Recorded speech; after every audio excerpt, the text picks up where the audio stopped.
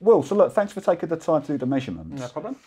What's the next stage now for you? The next stage for me now, obviously with yourself is we need to determine what kind of parameters we want on your dry suit. Okay. So we've got a dry suit order form, which we have here, which consists of 2 pages. On each form is all of our models of dry suits. There's a different form for men's and for ladies first. Okay. The ladies first have got a few more different options to the men's, and also ladies are also accessible to all the men's suits as well.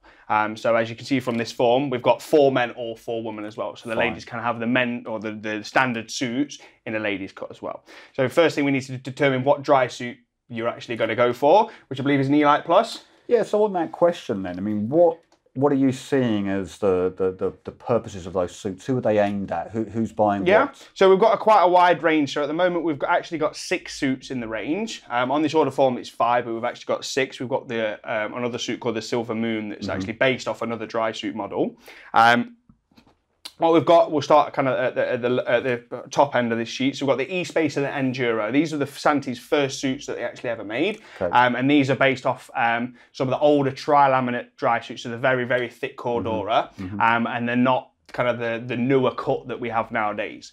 So they are cut in a T structure, like a lot of the older tri-laminate suits were. And they're typically used now for military and for commercial purposes because they are pretty much bomb-proof. Okay. For us as divers, that is nice for kind of us 3 guys that are all instructors that want bomb-proof dry suits. Sure. But with it being an old material, there's not all that much movement or flexibility in there. So they're kind of suits that we tend to see a lot more, like I said, commercial and military suits. We then come up the scale, so we've got the E.Lite. Although the name puts it off, this is kind of our harder wearing, let's say, sport diving suit. So this was kind of Santi's first suit that they stepped in with a really nice cut, a thinner material that was very, very durable. And this is a kind of suit we'd recommend to a lot of instructors that they do spending a lot of time in the water, inside caves and wrecks where there's going to be a lot of abrasions. This is the suit that we say, look, this is the suit for you if that is your constant environment. Yeah. We then move up and we've got the E.Lite Plus. The Plus means it's a hybrid of 2 suits in some degree. So we've actually got 2 models of Plus suits. We've got the E.Lite Plus and we've got the E.Motion Plus. And the Plus just stands for kind of a hybrid suit. So it's a mix of materials. The E.Lite Plus is a mixed material of the E.Lite, so our hardest wearing material in the sport diving range that we know is great. And our new material, which is the E.Lite Plus material, which is based off the same design of the E.Lite material, but it's just very slightly thinner and a little bit more stretchy. It's got a little bit of stretch into the material as well. Yeah. And these are both ripstop nylons as well. So if you have a look on the on the swatch itself, as you can see the little squares. Yes. So if you create a tear in that area, that tear will only tear to that edge of that square itself. Yeah. And as you can see, going through some of these other suits, we get bigger squares and bits and bobs like that. So then there'd be more of a rip in one of the older materials where the squares are a lot bigger. So the E.Lite Plus is kind of the hybrid between the 2. So like, let's say yourselves guys, where you're going to be diving in wrecks and caves, but you also want a bit more flexibility in the suit, then the E.Lite Plus would be a better suit for you. Okay. Moving down the range, we've got the E.Motion. The E.Motion is pretty much now a dedicated travel suit. So it's nice and lightweight. It's not the most hard wearing of dry suits, but it's enough for most sports divers to go abroad and do their traveling that they want to do with a dry suit. But with a working diver and people diving in harsher conditions, the dry suit will hold up, but you will start to see a lot more deterioration in the material and potential puncture problems as well through the material because it's a lot thinner. Okay. And then we've got the E.Motion Plus. The E.Motion is based off the lighter weight suit, but it's got some of the harder wearing materials in there in the places that we need it, like through the crotch where your crotch strap's coming through, on the lower arms where your computers are on and off all the time. Okay, so this is mostly about kind of the exterior protection across the range, but the sewing, the taping, the gluing... Exactly the same process on all of the suits. So all of the Santi suits are sewn, the material panels are sewn together and then rubber taped on the inside. Okay, okay. And so for you as a retailer or a distributor, how much are you moving of each brand? I mean, which are the ones that are the most popular, would you say, for the divers? So within the Santi range, so the most popular ones we sell are the E.Lite Plus and the E.Motion Plus. Fine. The reason is they are just a hybrid of both suits. It gives the diver the best of both worlds. Yep. And for the E.Lite, we've got the non-traveling diver or the more working diver, and then the E.Motion Plus gives it allows people to go a little bit more travel because it's a little bit more lightweight, but still gives enough enough durability for most divers. Okay, and then you mentioned earlier about the ladies first. Yes. And that's an interesting kind of idea for me. Can you say a bit more about who that's aimed at, or so what makes it different? It kind of in the name a little bit. So the ladies first line is for ladies. It was designed because a lot of the ladies said, look, the men's suits are just a bit normal. We want to all stick out a little bit. So it was kind of a bit of a conjunction with Halcyon, because Halcyon started to bring out a few ladies' colours and bits and bobs. So they did kind of a dual thing where they did a ladies first line, so you can buy a Halcyon wing with a ladies first in the same colours that you can buy a Santi suit in ladies colours.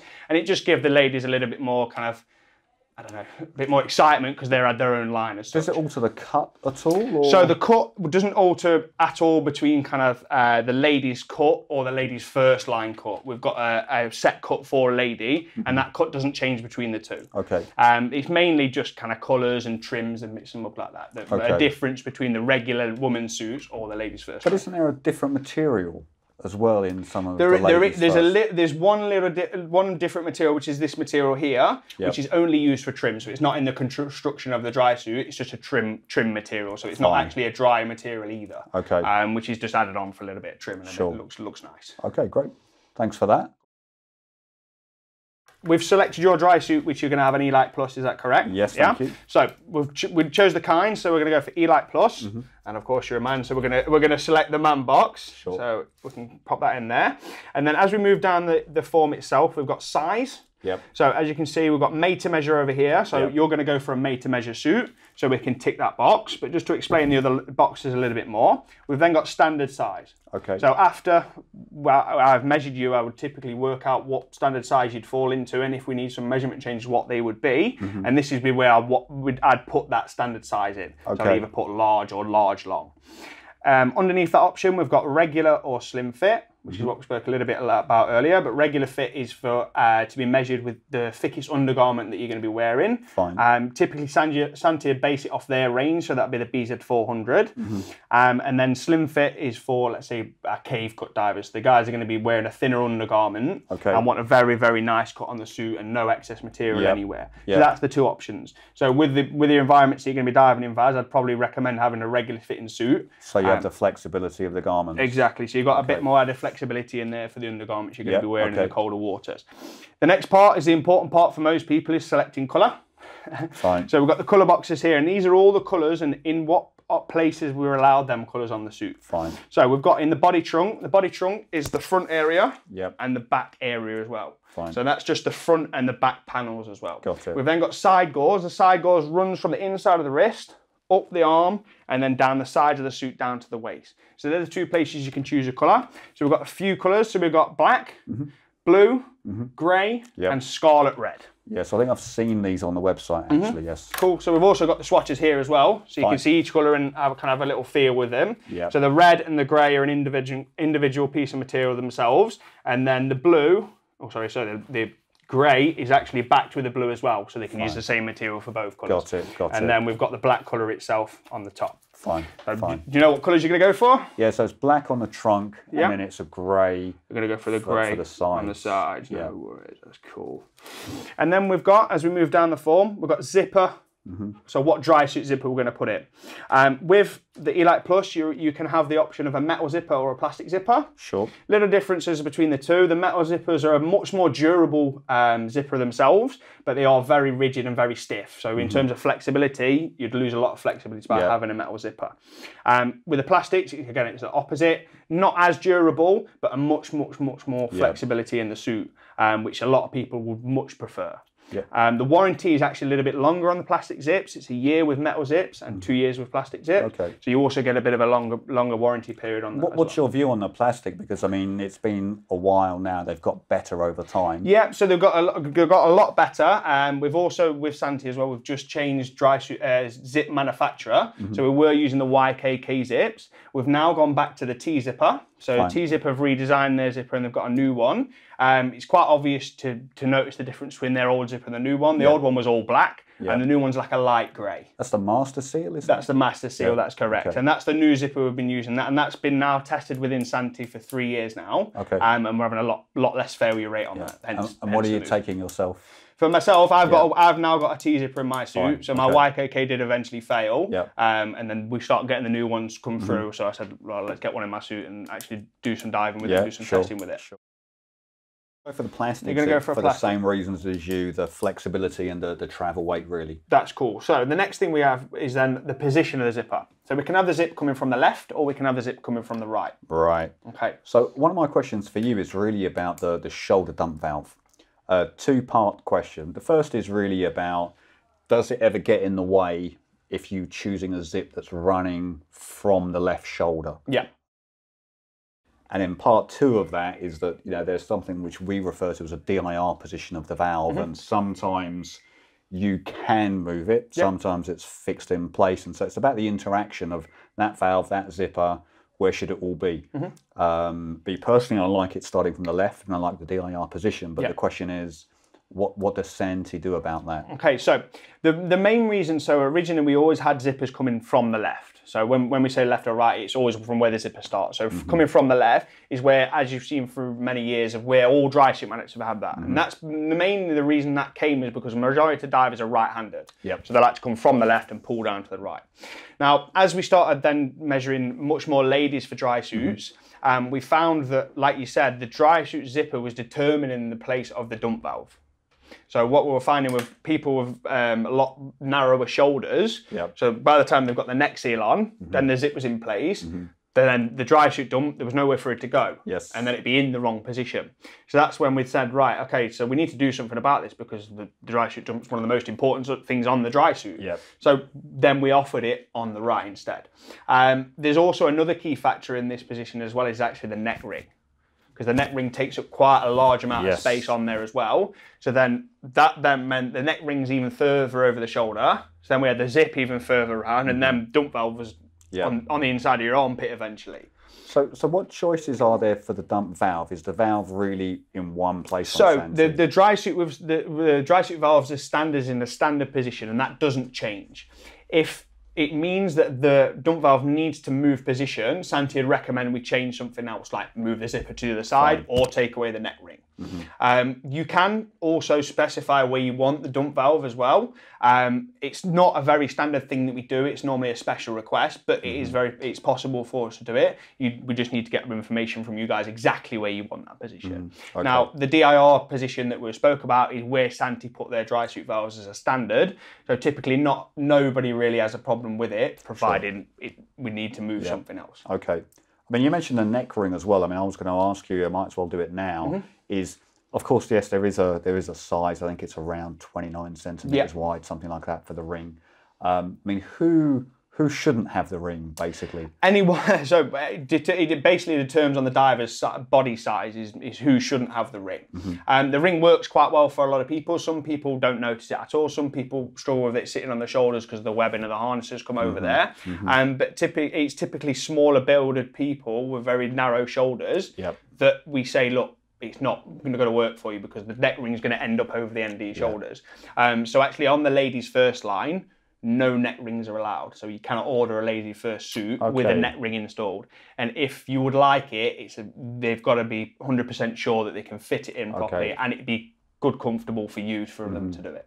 So that's kind of the difference between whether. Do you ever have any rings for people to try on and get a feel for how that might be for them? We don't here in the UK. The reason we don't here in the UK is we find a lot of the UK divers tend to go for neoprene neck seals. One, because they're a little bit easier to field repair than latex, and just for the added warmth in the colder waters. The travelling diver, we do sell majority more of the neck tight system for the obvious reason that you can just hot swap the seal on site. So if you bust one by the water, you can just go and quickly change it and get in the water. And so Sidetech actually have 3 versions, right?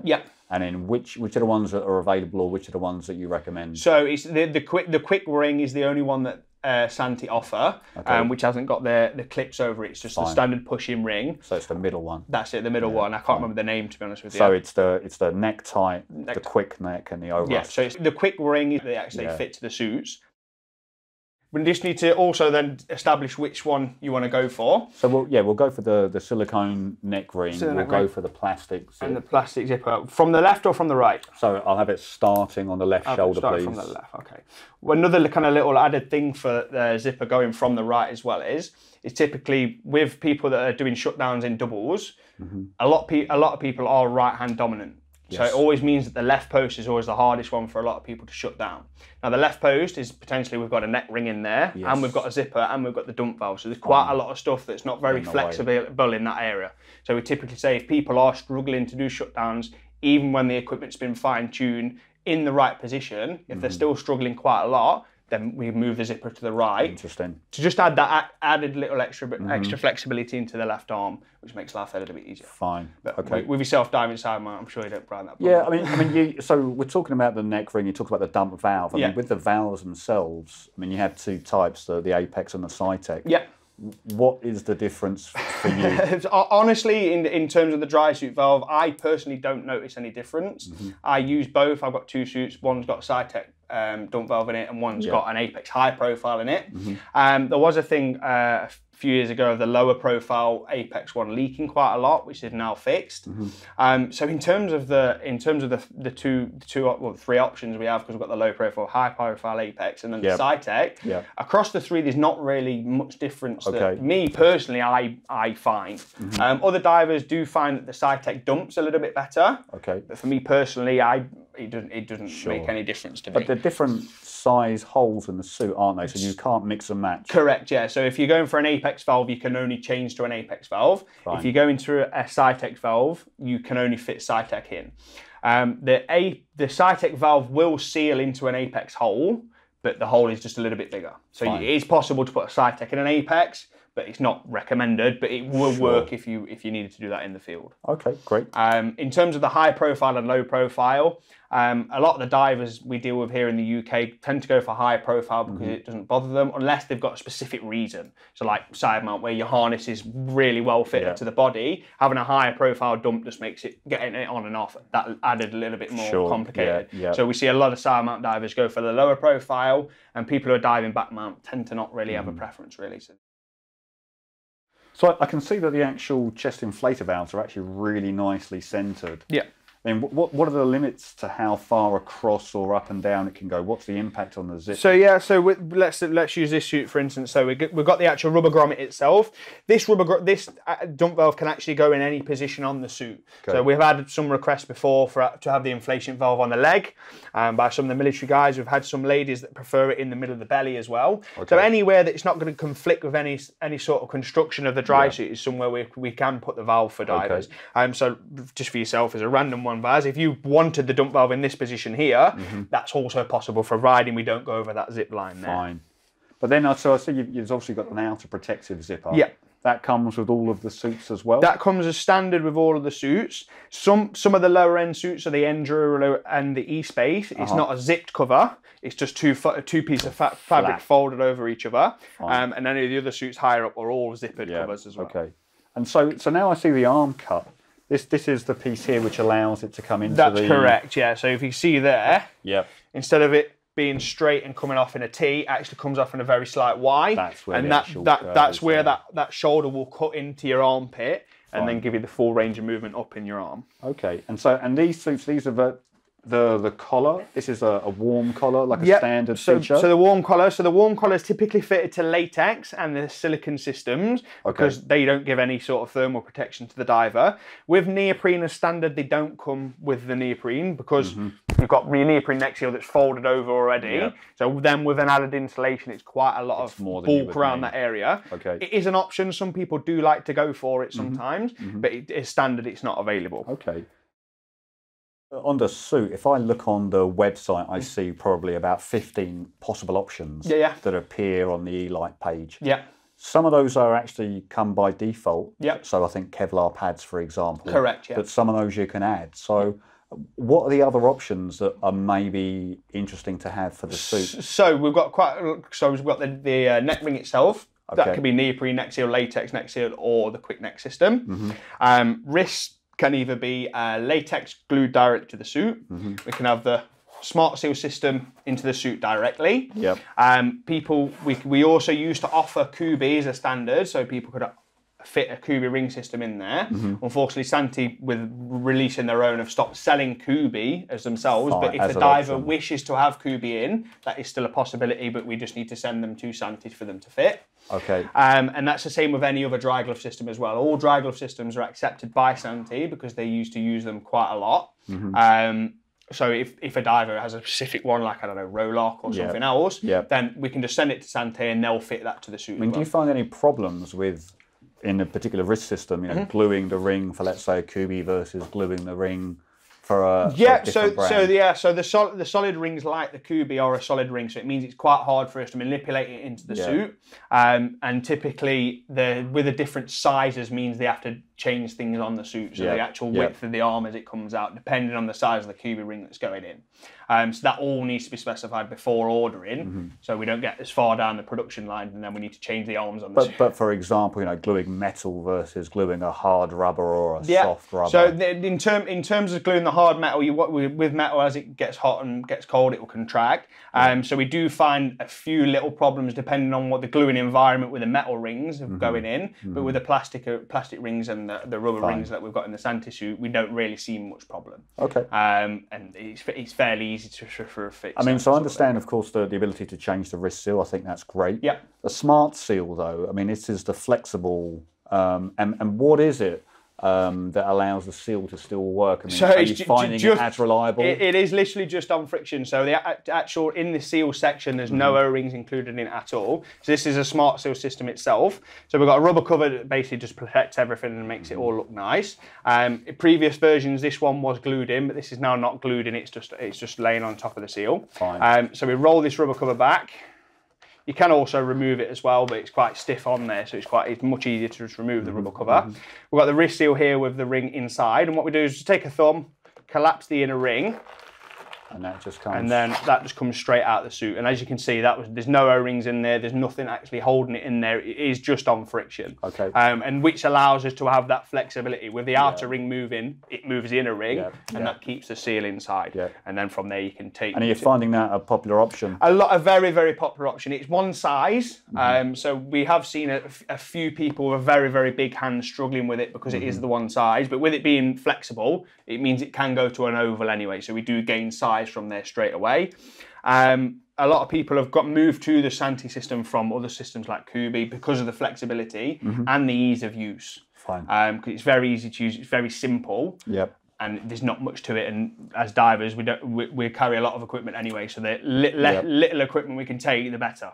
I mean, I'm looking forward to trying it because in Sidemount diving, we're putting our hands in between the body and the tank a lot of the time, and so the less we can have on the wrist will always seem to work. The thing that I always kind of point out to people is obviously it is a flexible ring, but it won't always go straight back to the same position. So what I always recommend to people is once everything's fitted, just squash the ring a little bit and it will stay in a rough oval position. Ellipse, so that makes it that little bit more streamlined as well. Some people, again, don't bother, they just leave it fully circular, but I always personally like it because I'm in and out of my pockets quite a lot getting things in and out, so I just prefer it to be a little bit more oval. Got it. So it won't just always spring back in that position, so you can keep it in an oval position. And this would be a suit then with just without a ring system? That's correct. So that's just a suit straight with a latex seal. And then this has got our older model of smart seals. So there's nothing in terms of internal construction that's changed. These changed then, did That's right, yeah. So there's now, this is one of the older types, and we've now got this newer type. So the actual internal ring's not changed at all. Or the only thing that's changed is this outer cover. So this outer cover was originally made of a type of rubber. Okay. And as you can see, you might be able to see from this here, look, Vaz, just starting to crack a little. So because we saw that, this is the newer one. That's it. And because we saw that, we started to change some ideas, and now we've actually gone with a silicone-based one. So there's no cracking or anything involved in it. But the only problem is because silicone's a more oil-based seal, we can't actually glue it to the suit. So it's had to be. That's why you have the ring. But in terms of the latex versus the silicone, I mean, if you've got a ring system that will take either. Take either. Who's taking latex? Honestly, it's just with most divers, it's just a matter of comfort. Some people are more comfortable in latex. Some people are more comfortable in silicone. The latex ones are a lot more durable and are less prone to small punctures. But the silicone, as you may have tried it yourself, is a lot smoother, a lot more easier to get on and off, and it feels more comfortable on the diver as well. And then the suit includes 2 thigh pockets. Yep. And then, are there any options to move those pockets, say, a little bit round? Yeah, to so the there's hamstrings the suit comes standard with the 2 pockets, and that's across any suit. If you wanted to take a pocket off, that is also a possibility. If you would like it moving as well, that is also a possibility, but it just needs to be specified when ordering. Fine. So obviously you guys with Sidemount typically like them a little bit further forward. So having that option is actually, possible. for 2 cylinders, forwards can work, but then when you add some stages, they then cover then the they're covered from the stages. So actually placing them round to the buttocks or the hamstrings tends to be more popular. Yeah. But then on the actual pocket itself, are there Velcro closing pockets? Yep, so the pockets themselves are all Velcro close in. On the Plus models, on the actual flap themselves, they've got a zippered This was the small question, pocket there's in a there small outer... That's it, for putting small accessories like spare cookies or whatever you want to put in there, and tools. Perfect. And that's available on the Plus models. On the non-Plus models, there's only one zip on one pocket. Fine. On one of the pocket flaps. Internally, inside the bellows pockets, on the front and the back, there's a big bungee loop to clip SMBs, cameras, whatever you want to put in your pocket. Okay. And there's also a slate pocket in each pocket with a smaller piece of bungee inside there. Okay, cool. When we talk about moving the pocket to the rear, presumably we're limited a bit about the seam on the crotch. Correct. Yeah. So what would be limited? So typically, with the pockets, how they're made for the suit is the middle of the pocket will match this middle seam on the leg. Fine. So where the two materials meet, midline down the body. Exactly, midline straight down the body, and that's typically where the pocket would go. We can position the pockets further round. So as you can see from here, there would be an allowance that Santi would only let you go to, but typically most people only want to move them 4 to 5 centimetres anyway, because 4 to 5 centimetres is quite a big distance on this area. So moving it there would be enough to just bring the pockets round. I mean, if the tank is sitting here, but I really like the idea of just a pocket coming a little further behind, so it's not getting in as much of the way. And so this is the outer zipper? That's correct. So on the zipper flap, what have we got in there? We've got the outer zipper. So inside this zipper here, we've got one piece of bungee on one side and another piece of bungee on there as well. So you can clip small accessories to it. Double and ender, that's zip. whatever. On the end of the flap, there's a small piece of tubing also stitched into the flap. Oh, easy to pull. Easy to pull and easy to feel in dry gloves. We've got a nice big Velcro section on there, so when you do shut the pocket, it does actually stay shut. Internal of the pocket, as we look inside, we've got on either side, front and back, 2 nice big, good strong pieces of bungee for you to be able to clip things to. Inside the pocket, we've also got a slate or wet note pocket. Fine. And then in there's also another small piece of bungee. And you have some drain. That's it. We've got a drain hole straight in the bottom. Great.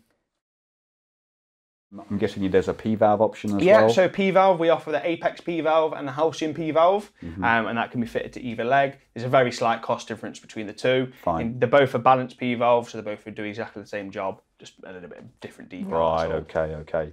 And I think that's pretty much all the options. That's pretty much all the options, yeah. Okay. So then, in terms of the sizes, then do you rate those against a stock size to see where we fit? So yeah, so what we've got from Santi is actually the 2 different measurement forms. So we've got ladies dry suit and undersuit, and then we've got men's dry suit and undersuit. Okay. And these are all the sizes that are available in the Santi range. And under each size is all of the sizing tolerances that the suit are built to. And these are real life size, so body size, not as the end product size. So what we typically do is, now we've taken your measurements if you're going for a made-to-fit suit. Not all of the measurements on this form are required. On this form are required for this form. These are just the general measurements that are most important to us. So we just run down the sheet, fill in your size next to it, and then go across it, highlighting which suit would be best.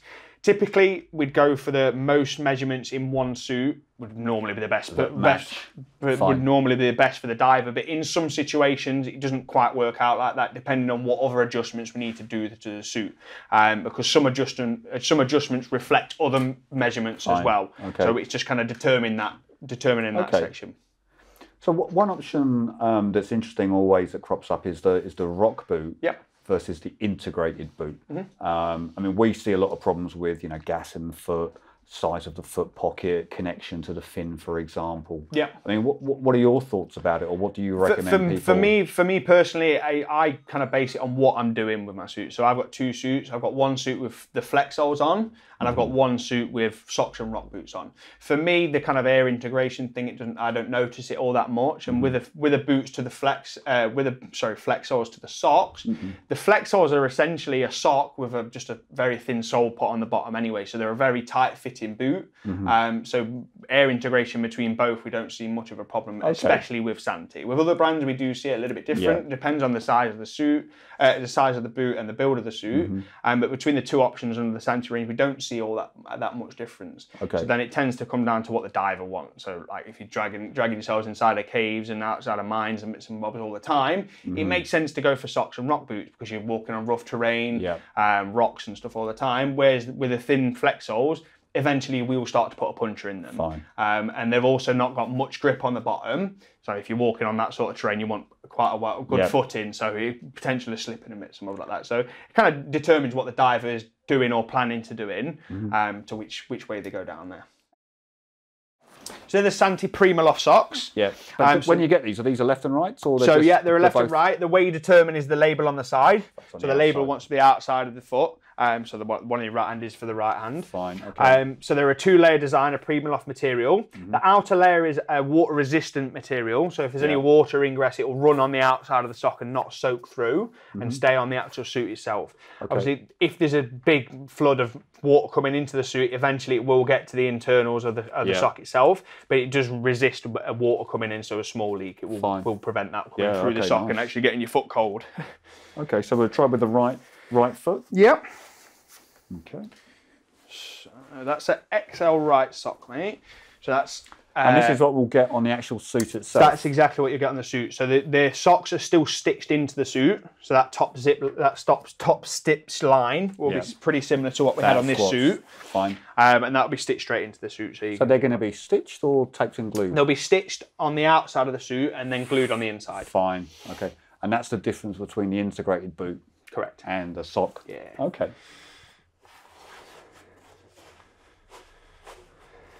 Can you kind of wear these all year round? I wear them all year round, to be honest with you. They're a very warm sock, but I don't feel like they're too warm in the warmer climates either. And I'm a jet fin kind of man, so I prefer a little bit more buoyancy around my feet as well with jet fins on. Well, I can see that. I mean, it's actually a pretty good fit straight out of the... So that XL sock's actually a 9 to 10. And the next size up, which is double XL, is a 10 to 11. Okay, cool. So what you're looking for is that it's not too tight through the middle of the foot. So it's not over the top of your actual foot. And then obviously the width, it's not feel like it's crushing your foot side to side on the width. No, not at all. I mean, I'm probably the opposite as you. I prefer a slimmer fit. So a lot of the time I'm just taking a fairly standard hiking sock, which is thinner, because if I'm not needing such protection. So let's just see if there's much noticeable difference. Obviously it's a thinner sock. And is there a heated sock available? So to sport divers, unfortunately not. They're only for military use. Okay. So they've got the fully heated undersuit and gloves, and the socks are only available to the military, unfortunately. Oh, that's a shame. Well, we can sign up, maybe. So obviously we do this process with the customers anyway. If they're going to go for socks, we try the socks on, make sure the socks are the right size, or we try the flex or boots on and actually make sure that they're happy with them before we do the ordering process. And so, and this is the newer or the older style boot? This is the newer style flex sole. Okay. So the older style was actually stitched into the suit, stitched then glued on the inside. And now the newer style is a little bit small design change in the boot itself in construction to make it a little bit stronger. And also it's now glued into the suit, so it means it's a lot easier for us to change. To change it out. And this presumably is just to try to minimise air migration. Correct. Fine. Okay. And on the back of the boot, you've also got a little tab there to help you pull it on. To help you pull it up. So you're also one of the biggest repair centres, I think, and I guess you're doing some annual maintenance. Santi have a stay dry warranty. That's correct, yeah. What is that? So the stay dry warranty is kind of a scheme for us to get your suits back and make sure they're in tip-top condition. So every year when your suit arrives, there's a little card in your suit that will come on the inflation valve, and that's to sign up for the Stay Dry Club. If you don't sign up for it, you don't get it, unfortunately. What the Stay Dry Club does, it gives you an extended warranty. So it takes your warranty from 3 years to 5 years on the suit. And it's free of charge? Totally free of charge. Okay. And every year, while you own the suit as the first owner, Santi will pay for a leak test or a pressure test on that suit every single year for you. Okay. And also cover the cost of servicing the dry suit valves and any other little general maintenance things, maybe a small leak on a seam or whatever comes across, they will cover all that straight away for the diver. And who covers the cost for the shipping of the suit to or from? So the shipping and the suit to and from us as a repair centre is covered by the diver, and obviously any warranty or work or anything like that is covered all by Santi. Fine, okay. So when you do get the suits in, I mean, what are the typical things you can expect that either have a bit of wear and tear in them? What are the sorts of things that you're seeing happen to suits? Most of the wear and tear on the suit start to show from the boots. Not socks so much, but on the Flexol boots where people have been walking around with them, the tread on the base tends to go quite smooth, and eventually with it rubbing down and going smooth, then we'd start to see a few leaks in the boots. Zippers are one of the biggest things that we have to change quite a lot on suits. Unfortunately, that's just the zippers that we can get hold of. So they're kind of the main items that we do have to change in terms of wear and tear. Seals, of course, will need changing eventually. Depending on how well the divers looked after the suit and maintain the suit will depend on what longevity they get out of the seals. So I mean, I've seen there's obviously information about how to pack a suit when you're travelling with it. But what's your view on, say, using a lubricant to get into the suit, or even using talcum powder, which I've heard can dry seals out? So the use of talcum powder is actually not recommended by a lot of dry suit manufacturers now. We tend to recommend things like seal slip, and there's also some other things. A lot of people used to say that talc used to actually made the life of the latex seals longer. It actually doesn't, because it dries the seal out and causes that cracking that we see on there. So we recommend other products like Seal Saver. That actually is an oil-based grease for the latex itself, just to prolong the life of it. With a lot of the use with talcum powder causes a lot of problems for divers actually, especially in big excess. So blocking of dump valves or blocking inflation valves is something we see quite a lot, and sticky inflation valves is something we see quite a lot as well from people using talcum powder. That completes video 3. If you've not seen videos 1 and 2, go ahead and watch those as we go through more details about the suit fitting, step-by-step measurement guide, as well as all the key features on the suit and what flexibility you have when ordering them.